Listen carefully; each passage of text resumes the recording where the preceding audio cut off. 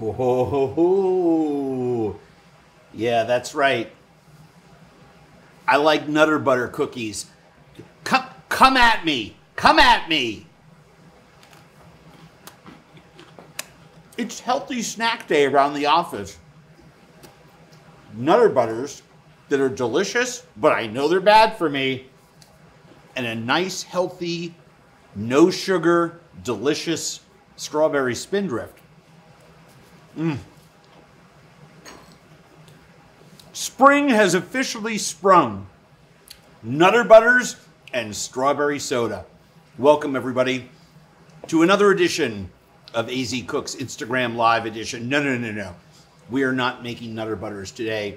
We're going to show you some incredible, absolutely vital, hands-on learning technique that is going to up your food game spectacularly. What better ingredient to focus on today than a true spring grass-fed leg of lamb? Superb. And we're going to show you a whole bunch of cool things that you can do with this.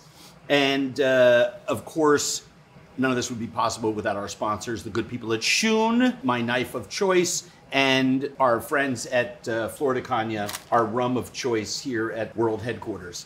Hey, spring is in the air, right? Easter Sunday is coming up. We've posted some really cool recipe bundles on our website with all kinds of, 20 different inspirations and recipes and links to all sorts of other things. We got your spring taken care of. So a lot of people take a leg like this and they buy it. And by the way, this is a spring lamb, which means it came from an animal that was, I think the rule a couple years ago went from 9 months to now 12 months or younger. But you can tell by the size. It's a young leg of lamb. It's beautiful. It's going to be stunning to eat. You can see the different colors and all the different muscles in there. I think I learned about 400 years ago in the one day that I attended culinary school, there's like 8 muscles in there. It's not just the top round, which is at the top of the thigh, and obviously here is the shank.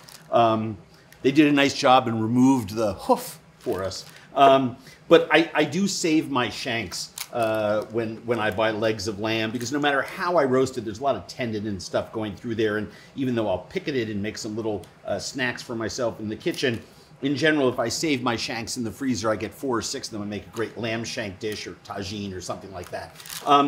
But this time of year, fresh spring lamb comes into the market, it rises in price, and then next week it's just going to crash in price because they will have butchered a lot of lambs and they never sell as many as they think they do. So what I do is I buy a couple of whole legs of lamb on sale. I like to get them on the bone because when I roast them on the bone, they have much better flavor. The recipe that we actually put out this morning on IG for my roasted leg of lamb that I do on the rack in the oven with a pan beneath it to catch the drippings with a Greek sauce called avgolamono, an egg and lemon sauce, is the way I most frequently cook lamb, roasted whole on the bone, whether it's in the oven or on the grill. It's just a fantastic way to do it. But I'll always get a couple extra legs and bone them out because the meat of the leg is so much cheaper when you buy whole legs, but it's also so much cheaper than the loins and the chops. And I happen to love lamb. My kid loves lamb. And I remember him, trying his first rack of lamb, and I cut them, into chops. And of course I scraped the edges down a little so that he could eat them a little easier when he could hold them by the bone. It's lamb lollipops, right? So he would ask for them all the time, and I would go to the market and I order 2 racks of lamb. They're like $40 each. It's insane.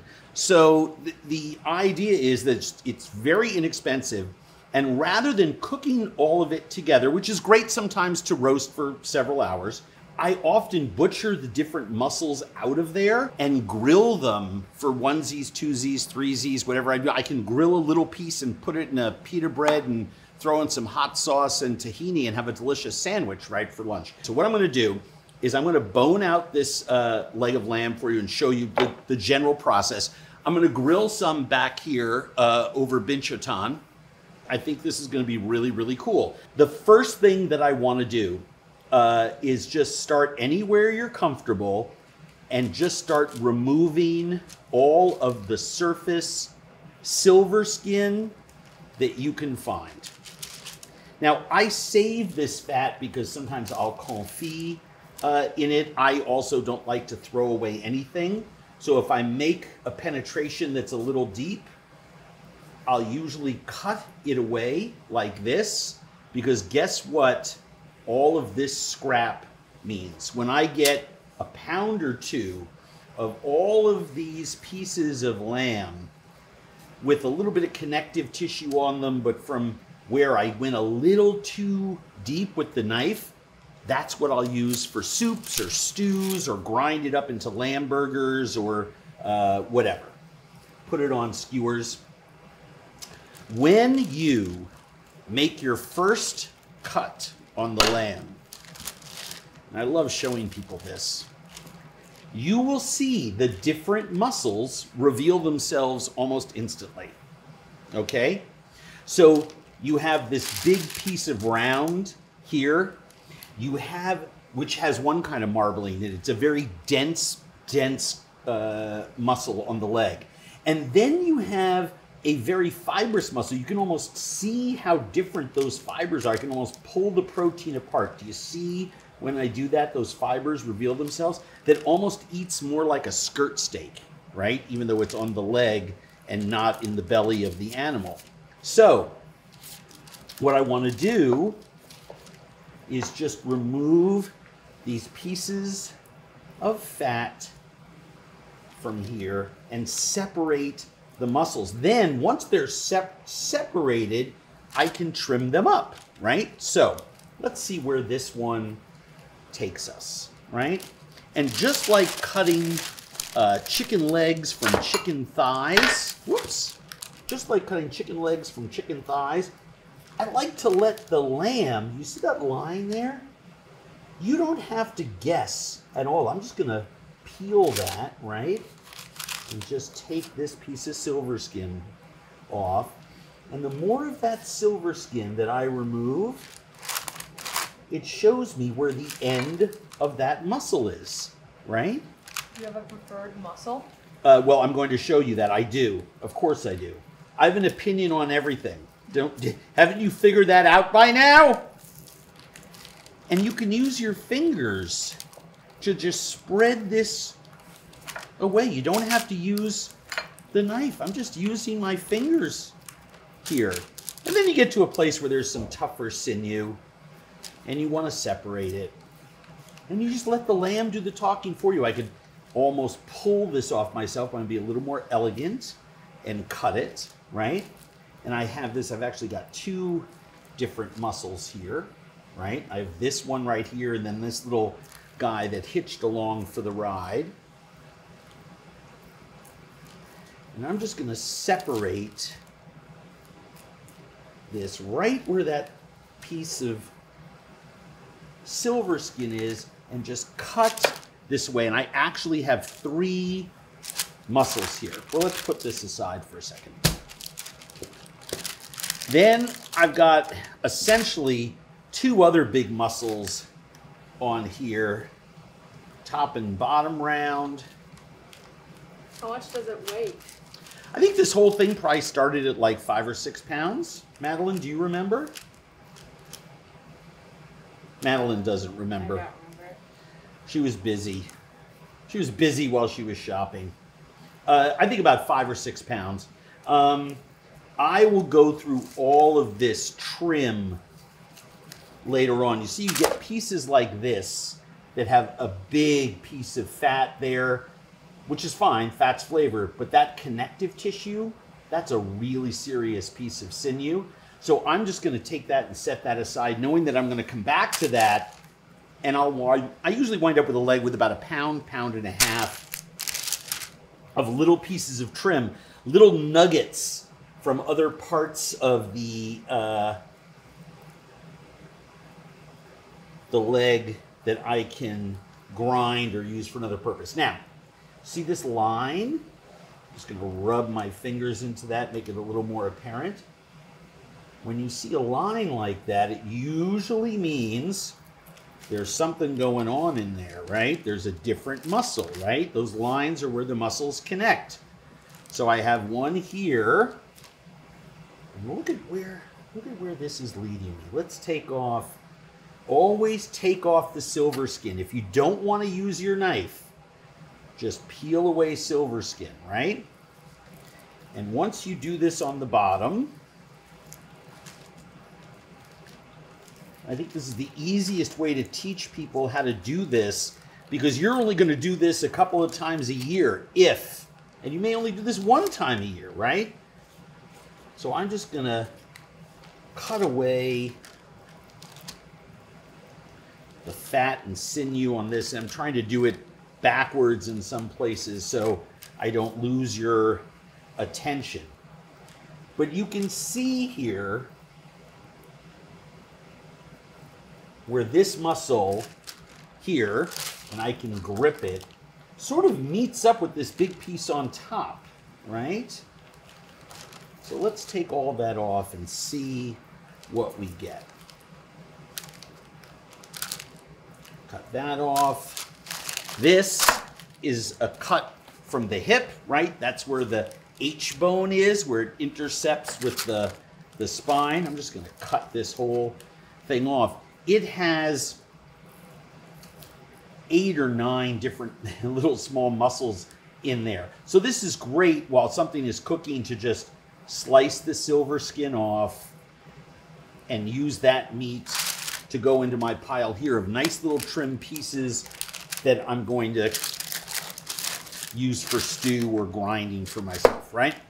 Okay. So I can see here that a couple of these muscles are all attached. Let's explore that.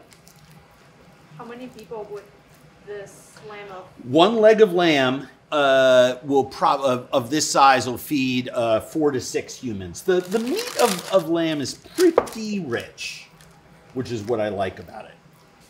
I can feel the bone. I'm feeling it with the point of my knife, right?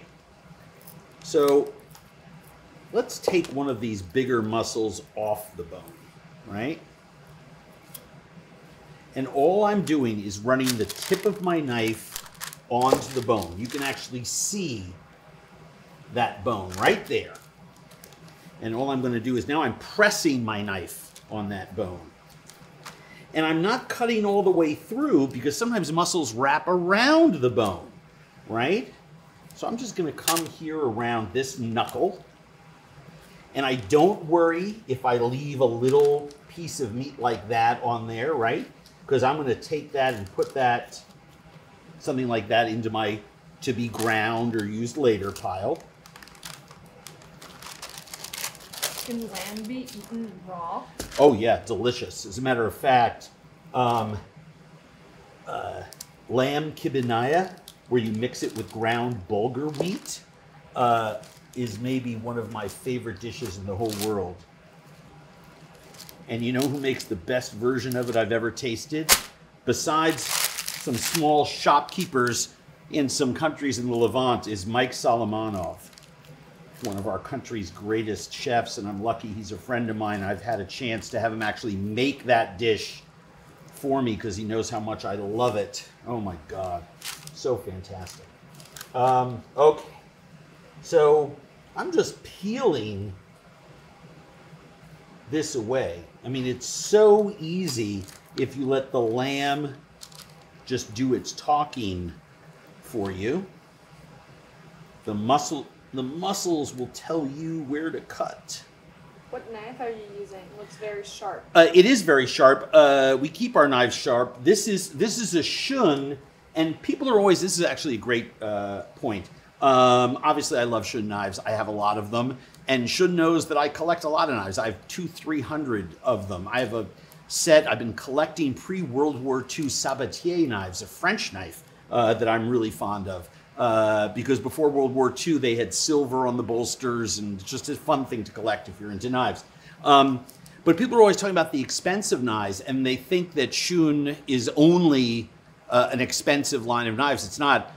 Shun and its mother company, Kai, make so many different lines of knives, but just in the Shun pillar itself, is this the Pro, Vicky? Yeah, this is the Pro, and it's their least expensive knife, and it's absolutely fantastic.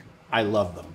And it has a nice little scalloping there that makes it very attractive to me. It holds an edge really well. They just have great steel. What can I say? So now I'm going to take this bottom muscle off the bone.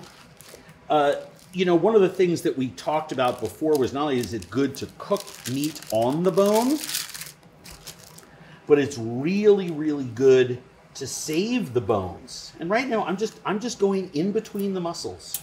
They just fall apart into my hands because they've got so much silver skin between them, right? Now, you know what that is? That's the knee, right? So we're not going to get in to breaking down the shank. You can crack it, but once you sort of figure out where the joint is, and I encourage you all to do that before you take a knife into it, just use the tip of your, I mean, I was literally applying no pressure at all. Because just the weight of this bone, which is not that big, will show me where it is. And if you like, you can then come down. I'm not a big fan of going through the muscles on the shanks. And I'm not a big fan of taking the shank off of, this is bone and cartilage, by the way. The bones are great for roasting and for sauces, but the best thing to do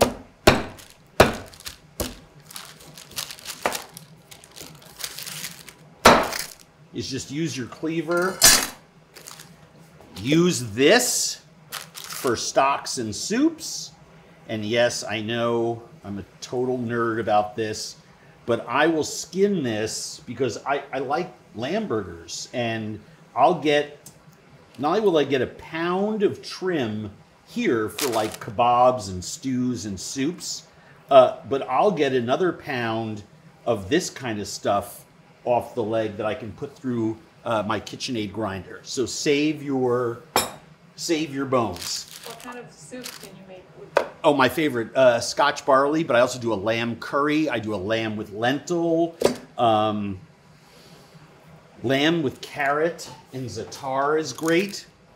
Here you have the shank of the lamb. And typically what I will do, and I have to go get a different cleaver. This is a thin-edged cleaver. It will crack going through a bone this big. Always good to find a lamb hair. It means it's real. But I take a heavier cleaver and a mallet and crack through it. This shank is beautiful.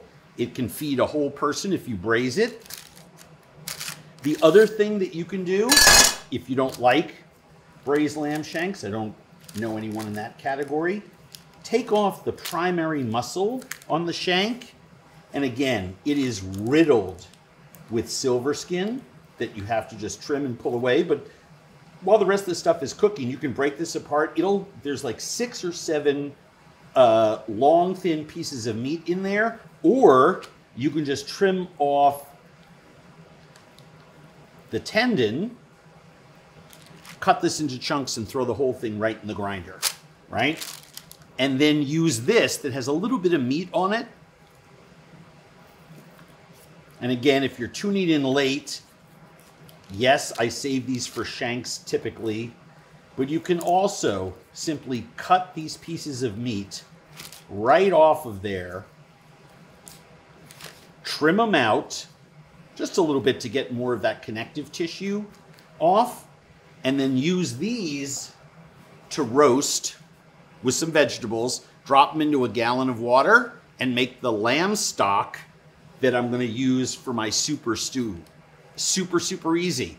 So these bones are actually going to yield a lot of flavor and a lot of food in my kitchen, right? And I'll go through all of this trim, but I want to focus on the big boys here. Does the age of the lamb affect the quality? Oh, what a great question. Yes, that's, we sort of started out today by saying this is the season, right? This is the season of spring lamb and goat, for those that like to eat it. So I can sit, so not only is it pricey right now, and then right after Easter, you'll see a dip in the price, especially in American lamb, and you'll start to see a lot of imported lamb come in that's absolutely fantastic, and you should take advantage of that. But the young animal is so much tastier than the more mature animal. I've opened up this muscle here, the bottom round. It's a piece with big sinew on that. That's going to go into my grind and stew pile. But if you just slide your knife through and just run this across here, this is just silver skin. I'm going to grind that. That's real silver skin. I'm not going to grind that because that puts something into my grind that I don't want. But remember we talked before about those lines that separate the muscles? You can literally use your fingers or your knife and just follow those lines. I'm just pulling the lamb through. And then you can take your knife and just cut those pieces of silver skin out. You have all of this is just a light piece of connective tissue right here. It's got some tendons at the end. Cut those off. But you get these beautiful strips of meat, right? And you can grill those. You can put them on kebabs. You can cut them into pieces and add them to this pile. And then you have the larger muscles of this bottom round. You can cut those in half. Take away the tendons at the end. They're always at the end of the muscles, right? Remember your biology. Take these little pieces of fat off there so you have something really, really lean. And then these little steaks, right, become a really nice portion. This is going to grind or roll up and go on kebabs. But something like this is really beautiful to grill. And you can play the same game with this next piece. Just cut that off. This is the largest muscle on that bottom round. And later on, you can go in and trim this silver skin off, or just take the larger pieces and just flick your knife through them so they don't make the lamb curl up when it's on your grill. And something like this that's a 5-ounce piece is a perfect portion just to grill, and this will eat like a lamb chop, right? Now, there's the shank. We can do the same thing with this largest piece, which is the top round.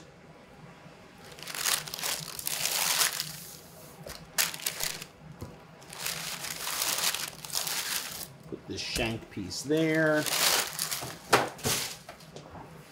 But the top round is one that I usually try to grill in one big piece. I like to trim it so that when I slice it at the table,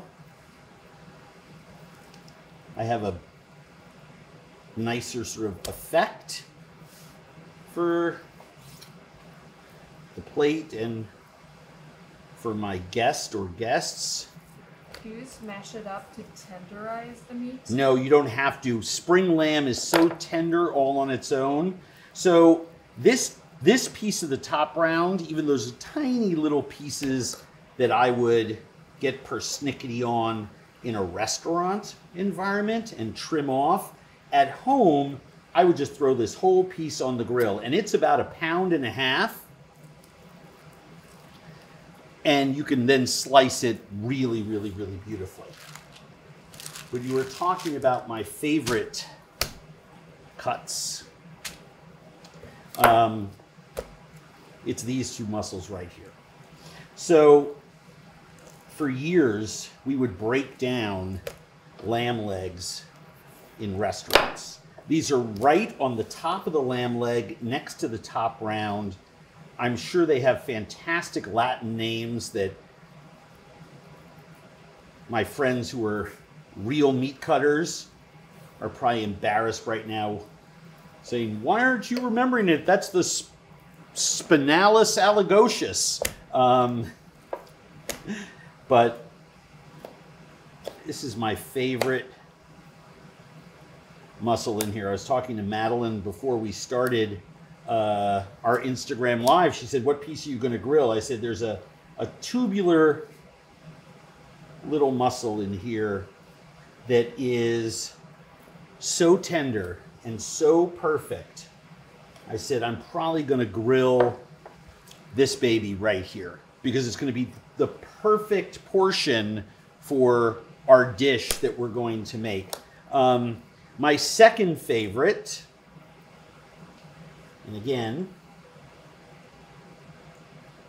just remove some of this silver skin and you'll note that there's really 2 mussels here.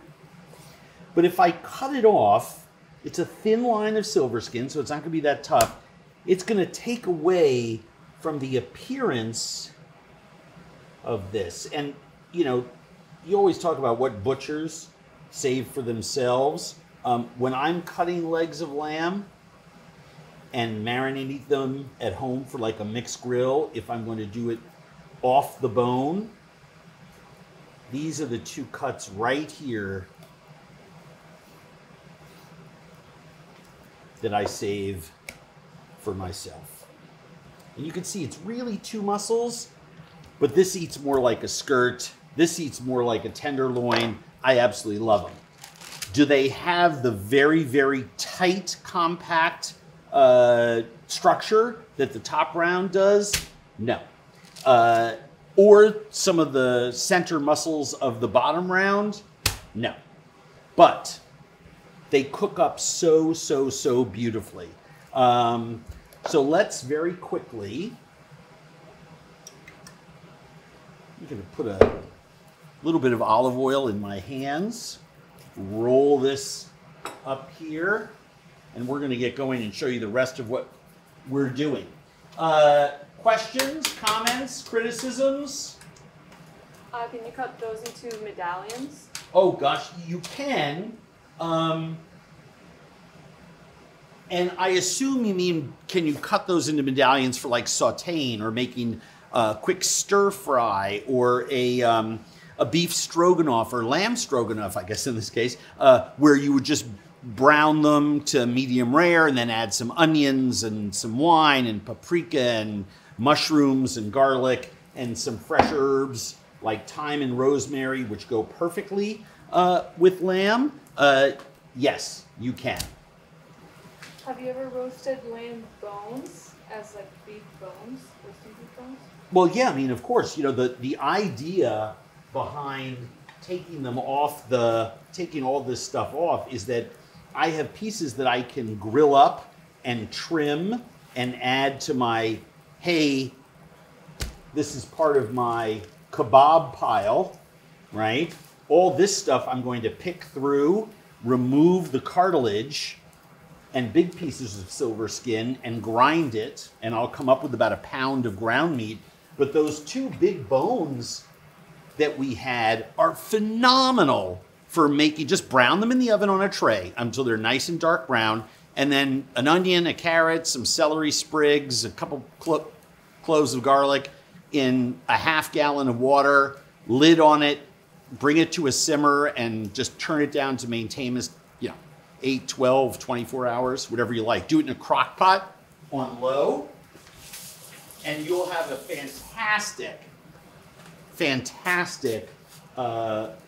dark, earthy lamb broth that you can use to make a secondary dish, right? Like a sauce or something like that, or soup, whatever you like. It's great to have lamb stock around. It's delicious. Is venison similar cut-wise? Absolutely. Well, a venison leg is much darker and I hope much bigger. Otherwise, you're illegally shooting a very young animal.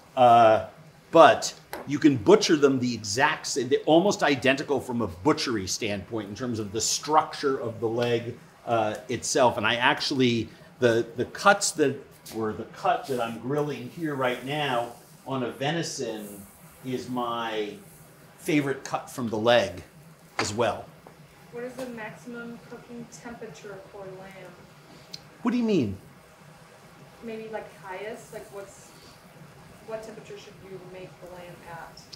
Oh, well, I mean, 130 to 135 and then let it rest, will bring it to a beautiful medium rare.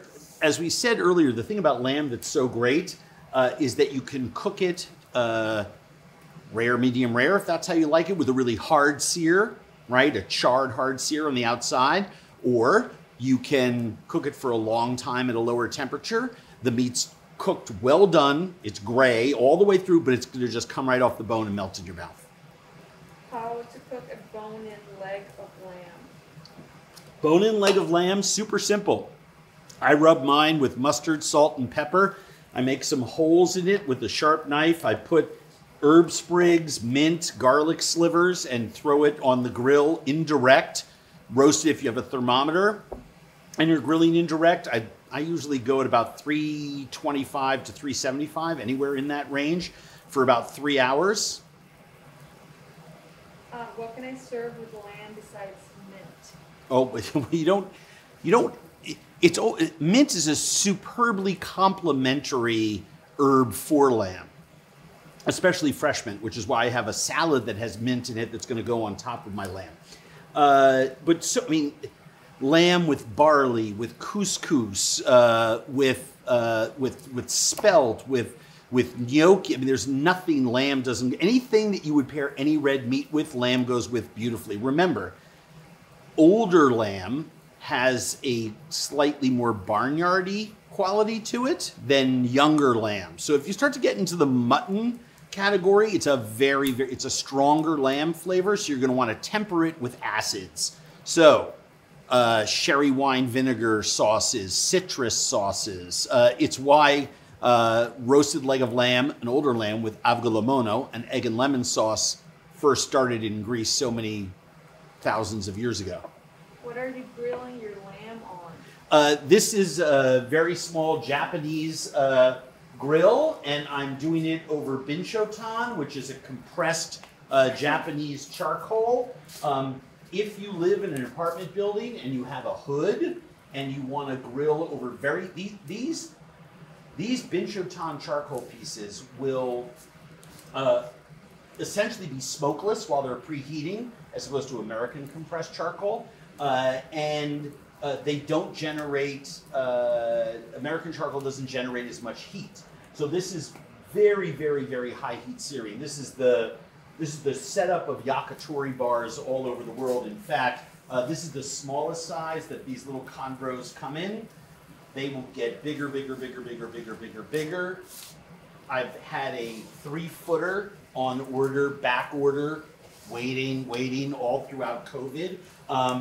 You have a little window here so you can open up the airflow to get into where the charcoal is. But you can see, for anyone who's ever grilled lamb over charcoal before, that by taking all of the fat and silver skin off, I don't have any drippings that create sooty flare-up, but that's also because the very, very high heat of this charcoal is actually, even though it's not blackening it, is putting such a nice crust on it, everything is staying inside. I'm going to let this rest, and we're going to make a really, really special dish for you in just a couple of seconds. All right. Let's begin that process, shall we? So recipe is on our website. This, to me, is my favorite sauce of spring. I could literally eat this like pudding out of a bowl in front of a football game. It's tonnato sauce. Tono, Italian for tuna. It is simply a puree of ingredients: capers, lemon, anchovies, mayonnaise, and really good tuna. This tuna right here, I'm assuming is Portuguese. Nope, Spanish. Portugal, Spain, Italy, all harvest tuna from the Mediterranean, and then they can it or jar it. The reason their tuna is so moist and so fantastic is that it's cooked in the tins and jars that you get them in with olive oil. It's cooked once. And some of the most skilled artisans in the whole world actually put a mixture of raw cuts in there, so you have a little belly, a little... So it's a nice mix. On Bizarre Foods, I've told tuna canning stories and fish canning stories out the wazoo. So I've been inside those factories.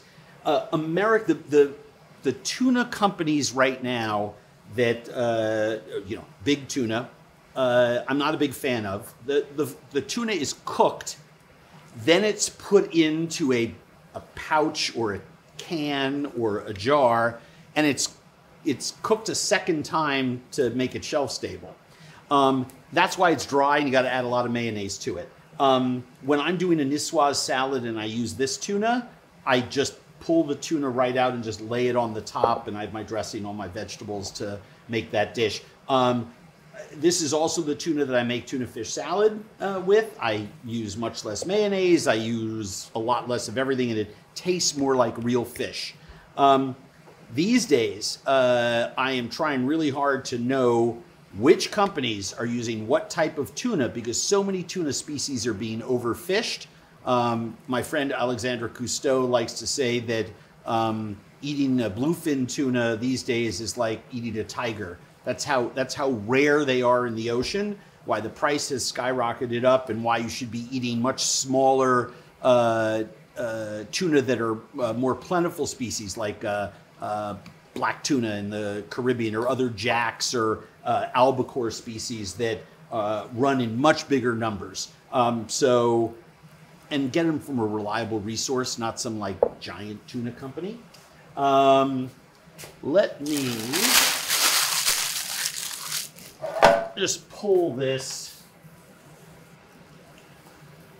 and I'm just gonna rest my meat there for 5-6 minutes while I assemble the rest of the dish. So this tonnato sauce goes with everything, and instead of just having it with slices of cold poached veal, vitello tonnato, one of my favorite dishes in the whole world, slices of cold poached veal, tuna sauce above it and below it, olives, capers, lemons, herbs, delicious. Then I started making it with slices of cold poached chicken. Then I started making it with slices of room temperature grilled turkey. Then I started doing it with slices of pork. Then I started doing tuna tonnato, where I would take tuna, sear it, and put a tuna sauce underneath it and put a salad on top of it. Then I started doing it with beef. Then I would have leftovers and I would literally just smear my finger inside it. I would dip chips in it. I use this sauce as a dip for a chopped vegetable salad. This sauce is so multi-purpose. And all I want to do is let me do one side first, is just put a smear of sauce on one side, and then I'm going to put a smear of sauce on the other, and I'm just going to come around and come up, and kind of like some of those zhuzhes in Monterey, I just want to coat the bottom of this. You're not going to see the bottom of the plate. So by all means, who cares about there? I just care about having a nice light appearance on the top. We're going to set that aside. Now, cilantro leaves, mint leaves, cucumber slices. This is a Persian cucumber, those little ones that are now available in 6-packs everywhere. I love them because of their size. Now you're getting into the summer season. I know there are actually some states in the South and out in California where young cucumbers are coming off the vine. So of course you can use those. I make this at the last minute because the dressing with lime juice and fish sauce and sugar is so acidic, it will break down the leaves and the cucumbers so quickly that I like to wait to the last minute to actually dress this salad. Let me show you. This is dirty. I'm just going to take some thin slices of this red Fresno chili, set that aside.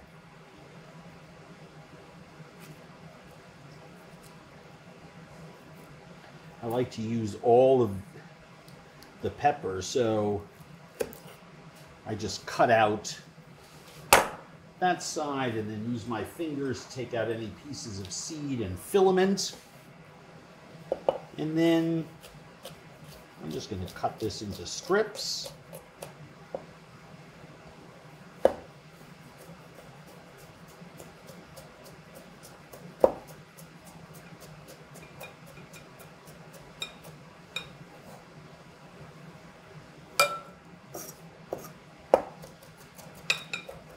I just want to chop this really fine. I don't want to make paste out of it, but I want to put, yeah, that's about a tablespoon of chili into there. And I've got this other little piece of trim. Gather that. Pass your knife a couple times over that. Just so it all is chopped and looks the same. And then I'm going to take this jalapeno. By the way, on a red Fresno and a jalapeno, the part of the chili that has the least amount of heat to it is the tip before you reach the seeds. So a slice there is going to be about half as spicy as a slice an inch further on. And in fact, you can usually eat them, I wouldn't call it sweet, but it's sweeter. And that's going to be my garnish. You know, I had this tomato also. And I could peel it, but I just take the seed pod out, cut it in half, cut each half in half. And the reason I do that is then I have 4 pieces with some nice points on them, right? Use that to garnish as well. And I'm just going to dissolve the sugar in the lime juice and the fish sauce. Can you marinate lamb? Of course you can. Lamb marinates beautifully. I love marinating lamb in yogurt and then grilling it. Is absolutely fantastic. We have our spice blends there. Yogurt and our Madras curry, or yogurt and our Moroccan moon with lamb is about as good as it gets. Shameless plug, you can get it at Walmart or order it from BadiaSpices.com. I think it's available also in ShopRite in the Northeast and coming to more stores very shortly. So once that sugar has dissolved, and please make sure it's dissolved, just drop some on your hand and taste it. Does it need more lime juice? Does it need more? What does it need a little more of, right? think that's absolutely perfect. You may like yours a little limier. You may want yours to have a little more sugar in it, although it's sort of the holy ratio. And yes, recipes for all of this are on the website at andrewzimmern.com. And now it's time to assemble our dish, right? So I'm going to put my garnish over here. I'm going to grab a cutting board because I completely forgot I had some raw lamb on here, although it was so... I take cross-contamination really seriously, and so should you. However, with freshly butchered lamb, I'm not really worried about it since no one's really eating this but me, and it's so fresh, I'm not worried about it. But make sure that you are avoiding that. Now, what I want to do is I want to cut this into thin slices. And we told you this is like a little tenderloin. So all we're going to do is cut straight down. That rested to a pale pink. Now, every cut of the lamb leg has a different color. If we grilled the top round to the same temperature, it would be dark red in the middle. This is the palest colored muscle on the leg. And I'm a big fan of not putting the ends on things unless I can hide them in the middle. And so all I want to do is spin this around on my cutting board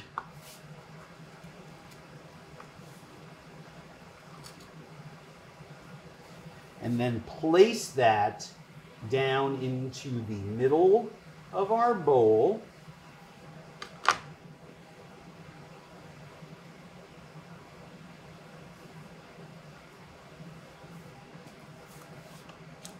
Oh yeah, that's really good. And then very lightly dress this salad. It's just herbs and shallots and cucumber. It does not need, it's got the hot chili. Do not put salt. I already salted the lamb. The tuna sauce is already seasoned. And in the recipe for there, it tells you to make it and then taste it. Because depending on where you get your tuna from, it is going to be very well seasoned also. The salad recipe makes enough for 3 or 4 portions of this. So all we're going to do is put a little mound of our salad on top of there. You may want to pull an extra slice or 2 on top.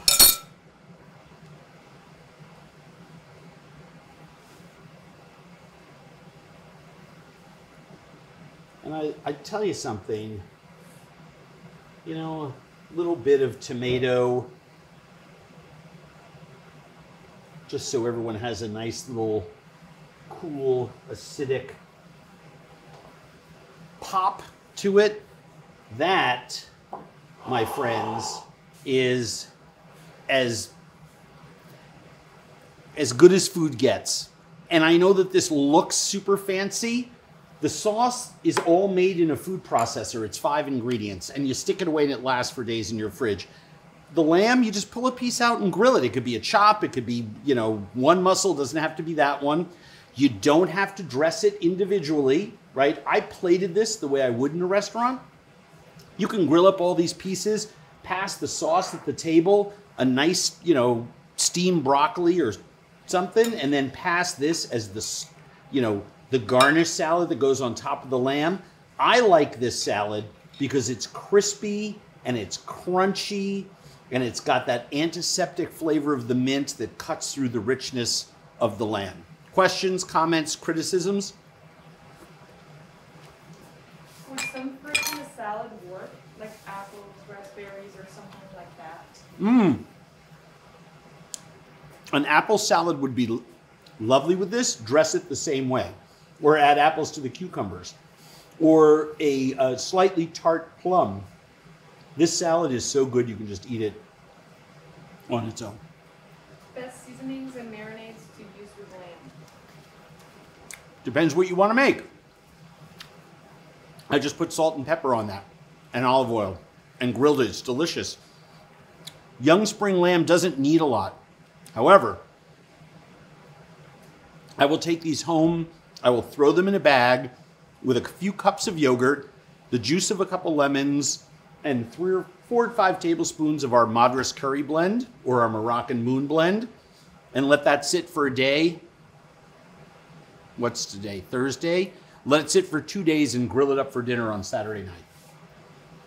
Is there another type of base sauce you would recommend with lamb?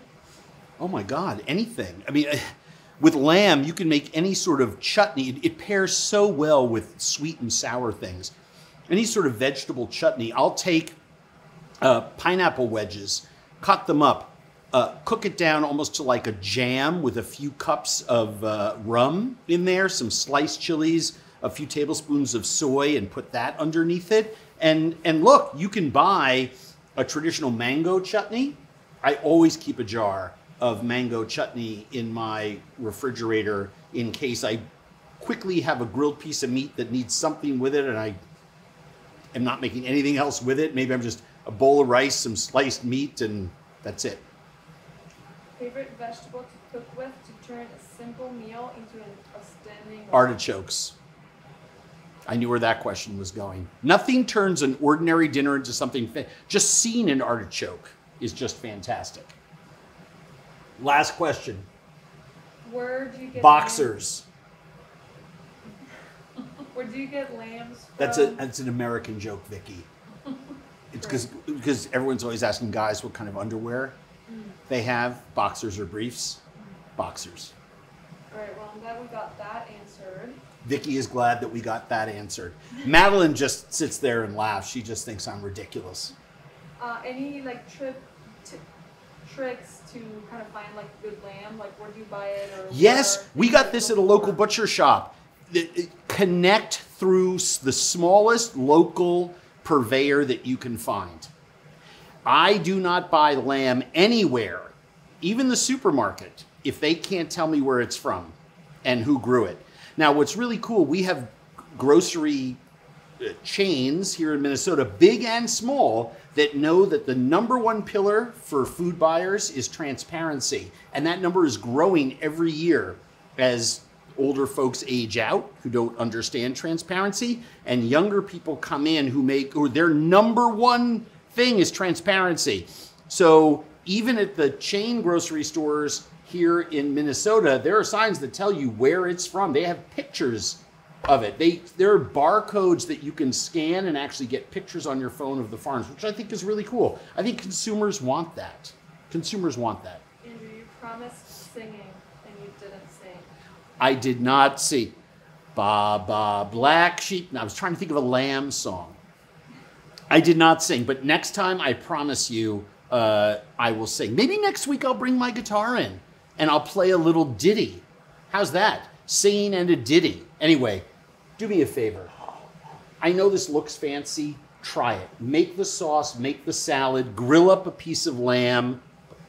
For those of you that want to, buy a couple legs next week when the price goes down, bone them out, freeze it, make some lamb stock with the bones, grind the trim for lamb burgers. You're going to save a ton of money and eat like a king for the next 8 weeks. I love you people. See you next time.